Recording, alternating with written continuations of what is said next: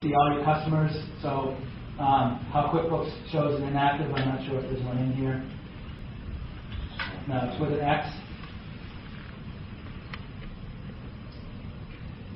So anything active has a little X next to it. And if I say, okay, I want to see just my active customers, that would disappear. But if you wanted it back and said, oh, I'm doing business with them again, and you don't want to re-enter all the info, and you really shouldn't anyways, just go back and make them active again. Okay? Easy as that. And right-click again? Right. Well, no, here. You can just click on here. You can right-click to make it active, or you can just see how this X? Yeah.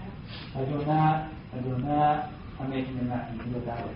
So he's always going to be in that list. It's just when you're using other things, he's not going to be popping up in that. Correct. Yeah, they're always going to be in that list, but either inactive or active, either displayed or not.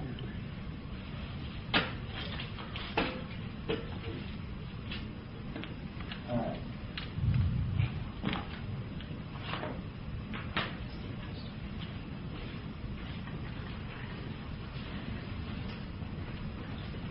Vendors. Sure.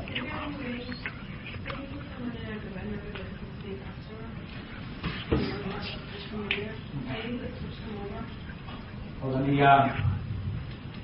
good question. Do I have on this here? Here. No.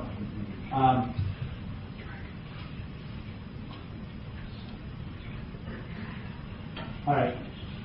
For me, for example, you have Frank Dining in there, and a customer of yours, and you were a customer of mine. You can have me in there, but you would vary it by an alpha variable, or you can